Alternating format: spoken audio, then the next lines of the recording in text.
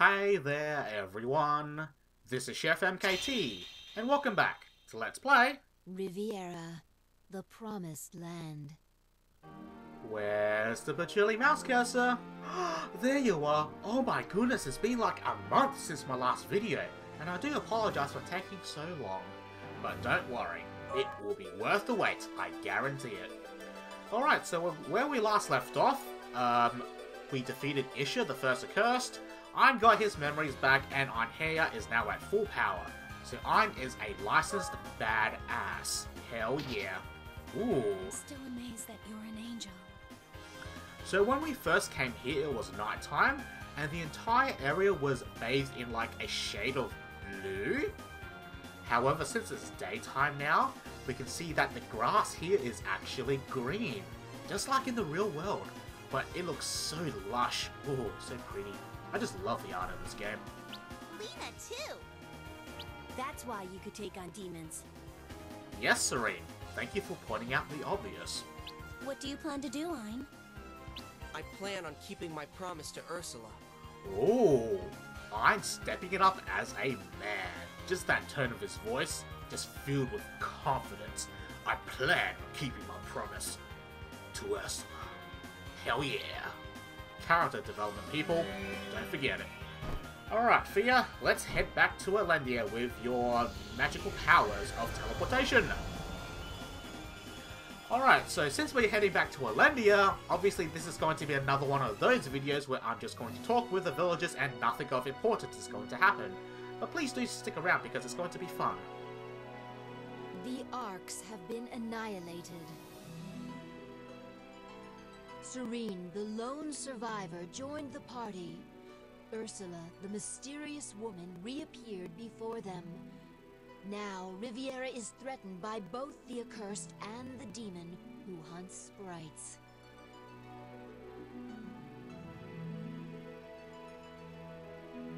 The wheels of fate have begun to turn, ever so slowly. And we are back in Elendia. I just do actually like those chapter summaries when you finish the chapter, because it's like a storybook. I kind of like that. But that's just my personal opinion. Lena must get going. I will report this to Grandfather. And I'll be sure to talk with him too.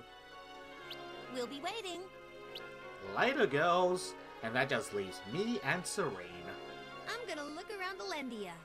Great idea. I think I shall join you. Alrighty then, so before we actually talk with all of the villagers again, immediately go back to the teleporter circle. Why? Because of that. Oh, hi there, Mr. Bat. How you doing today? A bat? Don't mind me, I'm just going to catch you and make you my pet. Alrighty then. Down left X, up left, up right. Easy peasy. Oh mate, just caught this lovely Sheila of a bat. Alright, I got it! Ain't she a beaut? Oh, so lovely. Bat Junior! Hooray! Alright, so let's take a quick little peek at what this thing does. Okay, so it is a physical based attack, and it hits 3 times. In the case of Serene, it's 4 times. Gotta use my little pointer here. Thank you, Patchouli Mouse Cursor, for helping out. Okay, so 2 effects here. One is HP Absorb. It does what it says on the tin. The damage you deal to the enemy, some of it gets absorbed back to you as health. I think it's a 1 to 4 basis or a 1 to 2 basis. I can't quite remember. But the most important one is this, Revolt. Now, this is bad because every time you use the bat, it gives it a chance to actually attack your character instead of the enemy. So obviously that's a bad thing. So you're basically flipping a coin in that sense. However, for some reason Serene has a great rapport with the bat species. I can't quite imagine why. Anywho, not only does she get an extra hit, but she has HP Absorb Plus. So what does that do? Well, I do believe that it heals HP on a 1-to-1 basis, but here's the kicker. It doesn't only restore HP to the user that used the bat, it also restores all of the HP to the characters in the party. So that, my friends, is what I call OP. Okay, so let's talk to Ritzy Ritz. How you doing? I feel like I haven't seen you in a while. What is up with that accent? No. If I recall correctly, Ritz did not have this accent when I first met him. Did you go somewhere? What is up with that? That is so weird. The outside world is foreign to me. I'm too busy digging away here. Okay, I'm going to bring up a clip from when we first met Ritz, and then compare it to what you just heard now. The name's Ritz. Sup, bro? Is there something you want with me? No, not really. My job? My job is to dig up crystals. Okay, call me crazy, but I'm pretty certain that Ritz did not have that ridiculous accent when we first met him. How weird. Oh well. Alright, how you doing, Claude? Words inscribed in Lacrima's dungeon. Quite interesting. What was written? Well, let's see. From heaven, fill with light. With like. Correct. I think that's how it went. The most important parts are missing. I couldn't read it, so I don't remember it all. Can you try and remember what the letters looked like? What did they look like? Now, it's been over a month since we actually last saw what those letters were, but it's right down Circle Armex. Wings from heaven, fill thyself with light, with words like fire. Correct me. I believe I've seen these letters somewhere. Yeah, as you can see, I've played this game so many times, things like that I just automatically know. It's kind of scary now that I think about it. I got it. So that's what it is. Huh? Eureka! Thanks to you, I can finally prove my research. Cool. Here, the least I can do is give you this. Oh, why, thank you, good sir. It is an item manual. Alright, so what the item manual does, it unlocks the item database in the extra content section of the game. There we go. Lovely. Alright, so if we talk to Claude again, he will actually give you a mushroom book, and that will be useful in the next chapter. However, for comedic purposes, for this playthrough, I'm actually going to not pick up the mushroom book. Now, if you pick up the mushroom book, it gives you the opportunity to unlock another section of the extra contents. So, yeah, that's for your information. Let's talk to Soala. How you doing? I have so many books I still need to read. I'd like to go outside once in a while at least. Now, remember folks, it's important to get some sunlight every day because you need your daily dose of vitamin D. Oh, a moon lily. That's a rare item. I did an experiment with one a while back. I mixed it with all the staffs I had, and ended up with an amazing staff by accident. Would you like me to try and make that staff again? What should I say? Now, if you recall when I first picked up the moon lily, I called it an investment. Now, this is why it's called an investment. Okay. Please, give me the lily. Source of life, absorbed through the course of time, bathed in moonlight, form into one staff. I command thee. Huh? Did I fail? Oh, Soala. Ah, I forgot. I need a golden egg. Thank you very much. Great. Please don't look at me like that. But I can't help it. I gave you a staff and you broke them. Thanks a lot. Everyone messes up at one time or another. I'm really sorry. Oh, okay, I forgive you. If you bring me a golden egg soon, I can continue with the spell. Alright, so if you take a look in your inventory, you're actually missing your rods now. So please keep that in mind when you give the rods to Soala, because you do lose those items temporarily. Fantastic. Alright, so let's talk to you. Down. I still need one more. But how am I going to get bat wings? Bat wings, you say? Jeez, she always gives me the most impossible tasks. Hey, are those bat wings? Oh, these things? Maybe. Where'd you get them? Huh? Locked from a castle? I see. That means I can't just go and get them. Does she want them? Now, the Jerkamy says I don't want to give it to her. However, the bonus that she gives you is really good, so I'm just going to give her the bat wings. Are you sure? Oh, thank you. I should be the one looking for them. Here's a token of my appreciation. Cool, plus 20 Thank you. HP. Excellent. Alright, so we are now done with the Magic Guild, I think. Oh no, wait, go back. Want to get a little bit more dialogue out of these two. Oh wait, the fairy's gone. Oh well, let's talk to you. I'm sorry. Do you have a golden egg? Nope, not yet. Okay, let's leave. Alrighty then, moving on with the world. Down we go. And out of this dusty old cave. And now we are out in the beautiful sunlight. Oh, how I missed you. Where should I go? That's a good question. Let's go to Lena and Fia's place. Why not? Hi. Inside the house we go. Alright, so first things first. After every chapter, when you get back to Elendia, there's the table. There's some bread on the table. And after every chapter, apparently Fia makes some more bread.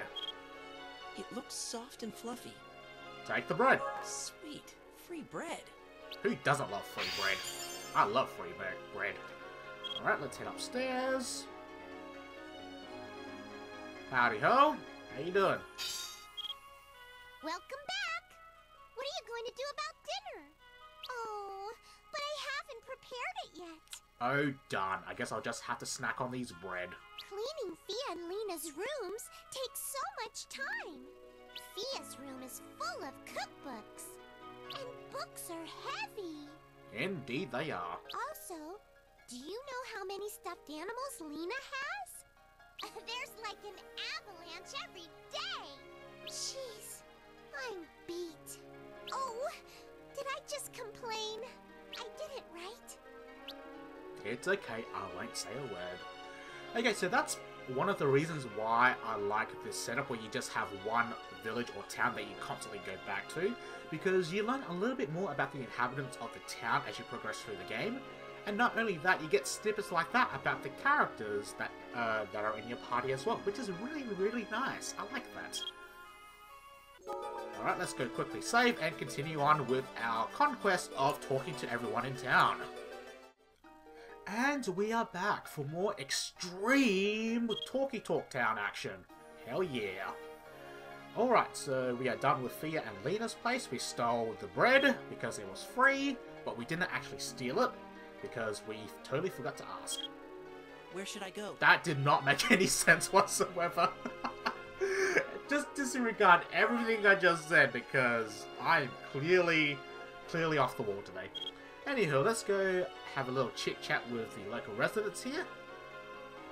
Hi there, Melaine. Where's Kyle? Apparently he's missing, okay? I heard about your trip with Fia and Lena. You've earned my respect. Hell yeah. Respect. I feel bad about what happened to Rosalina. I hope Elendia doesn't follow suit. Don't worry, you'll be fine. Because I'm here. I'm a dependable guy. Alright, let's head down, talk to the little kitties here. How you doing? Hi there. You went on an adventure? Tell me about it. Sure. I'm gonna go adventuring one day. Sure you will, kid. Sure you will. Everyone's talking about you, mister. Oh, are they? Ho ho ho. Excellent. I'm the talk of the town, baby. Play with me. No. Alright, let's head on back. Maybe Kyle's back inside his house now. I don't know. Let's check it out. Nope, he's apparently not here. Okay. From what I recall, he doesn't say anything that interesting. Where should I go? So we're not missing out on that much. Alright, so let's head on to the Hobbit Smithy, because if you head to the Elder's house, that will trigger the event to go to the next chapter, and clearly we don't want to do that just yet. Hi there, chappy, how's it hanging? I'm a cheerful blacksmith, as always. Hell yeah, you are. Hey, that thing you got doesn't look half bad. That's Ogurdium, huh? Indeed. If you give me all your scythes, I can make you a more powerful one. More powerful scythes, you say? What should I do? You had me at scythes. Do it. Hi-ho! Ha! Ha! Ah, yeah. It's done. Got ourselves an ogre blade. Alright, let's take a quick little peeky peek. Good. Yep, more powerful. That's exactly what I wanted. Okay, so you can pick up ogre blades in Chapter 3. However, depending on when you get it during Chapter 3, it, you know, it's not consistent. Let's leave it at that. So having it in my inventory now is very, very ideal for me. Where should I go? Oh, whoa. Stay here, stay here. Almost I think I'll forgot. stick around for a bit longer. Almost forgot. I have to talk to Chappie again. Because I think I picked up the dagger in the beginning of Chapter 2 as well. If you're in a hurry, then so am I. Apparently not. Oh, that's right. Okay, so if we recall back in the beginning of Chapter 2 when Lena was digging the ground and she found a chipped dagger. Now, if you complimented on Lena finding that dagger, you will actually put it in your inventory. And then if you give it to Chappie, he will reforge it into something else.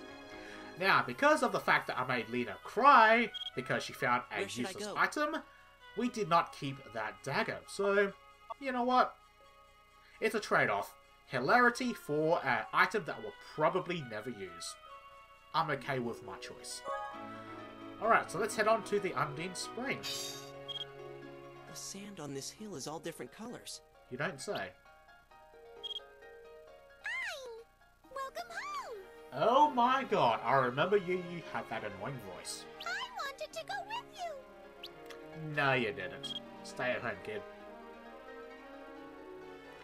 Alright, so here we are at the Undine Spring. Hi there, mate. How's it going? I have a moondrop. Yes, I do. And as I mentioned before, I do have the option to not give it to her.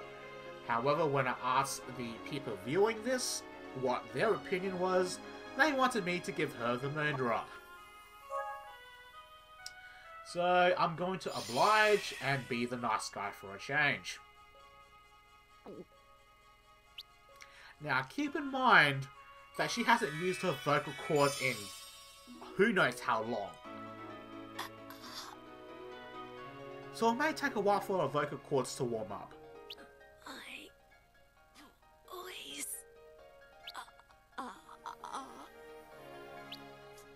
thank you. This Now please don't forget to talk to her a second time, present. otherwise you won't get your present. Oh ho ho! An ice javelin. Beautiful. Let's take a quick little looky-loo. Okay, so this is why I ditched the game bog in Chapter 2, because you pick up the ice javelin here.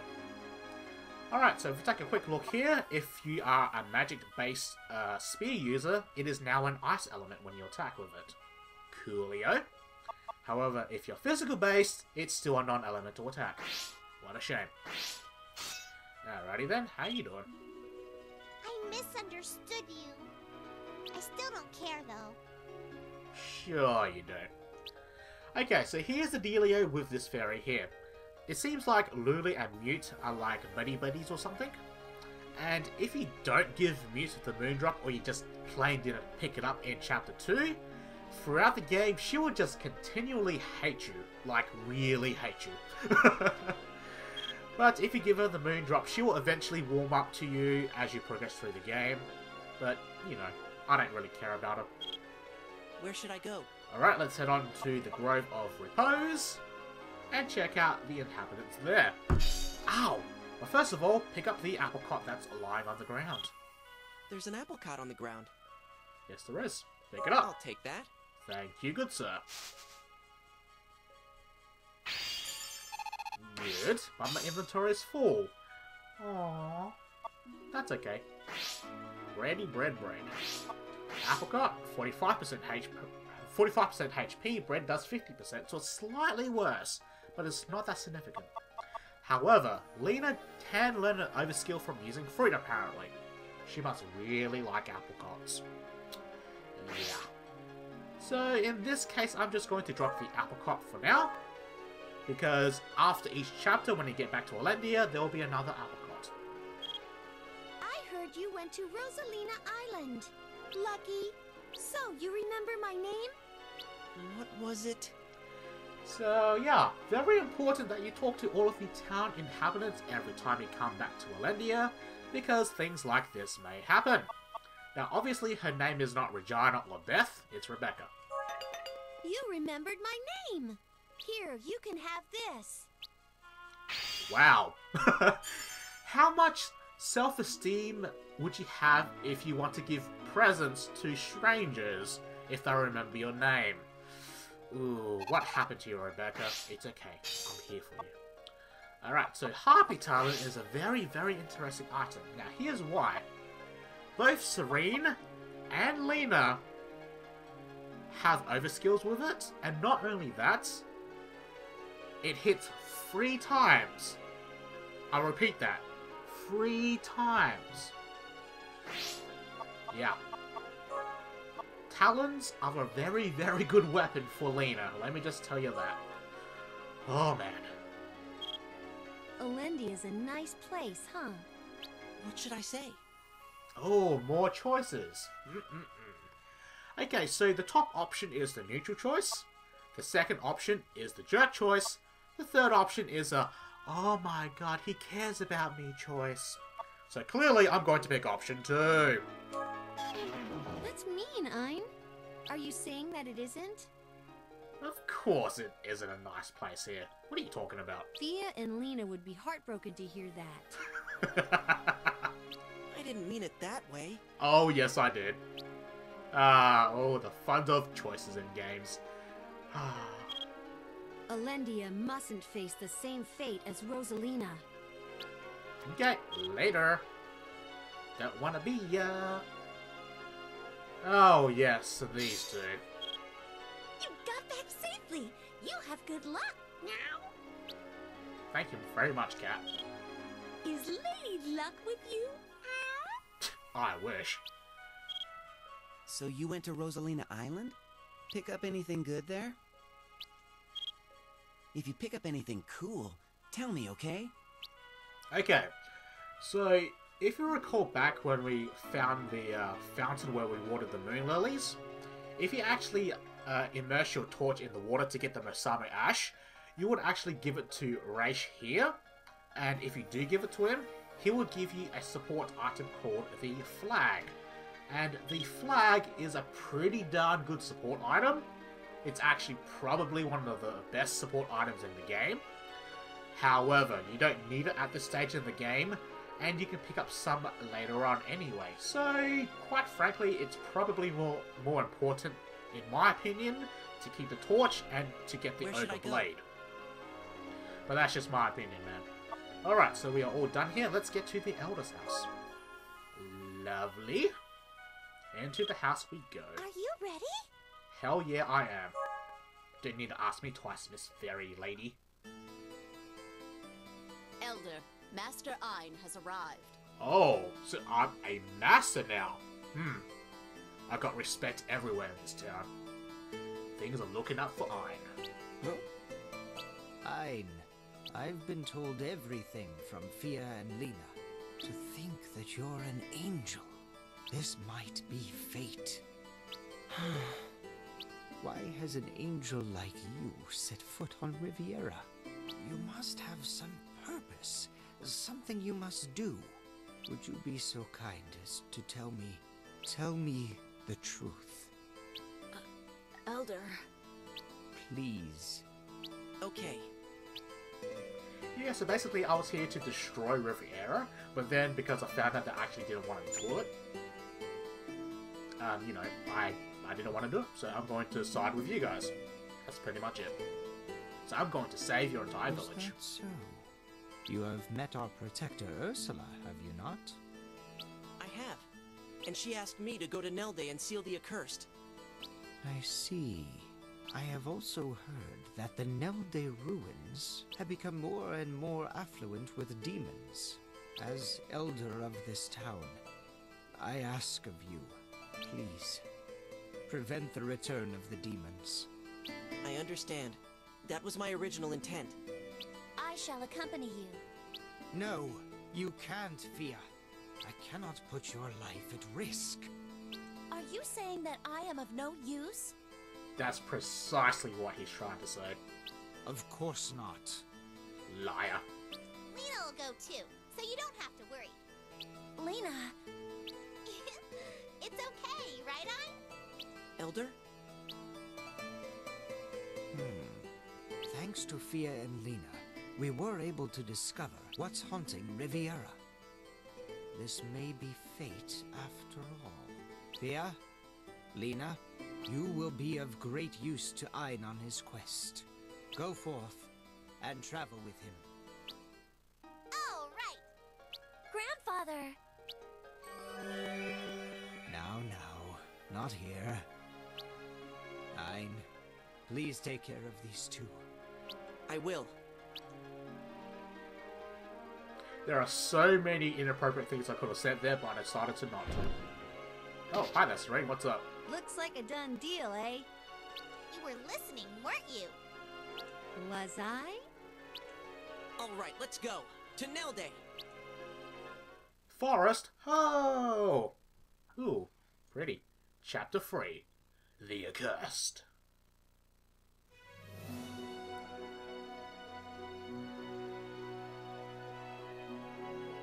The shadow of the accursed. Realizing the grave danger, Ein and company leave Elendia and head for the ancient ruins of Nelde. It is rumored that Nelde, an aged place, is still riddled with magic traps. Ein, accompanied by Fia, Lena, and Serene, sets foot in Wee's forest in search of the entrance to the ruins. Within the ruins, he hopes to find the source of their trouble, the Accursed.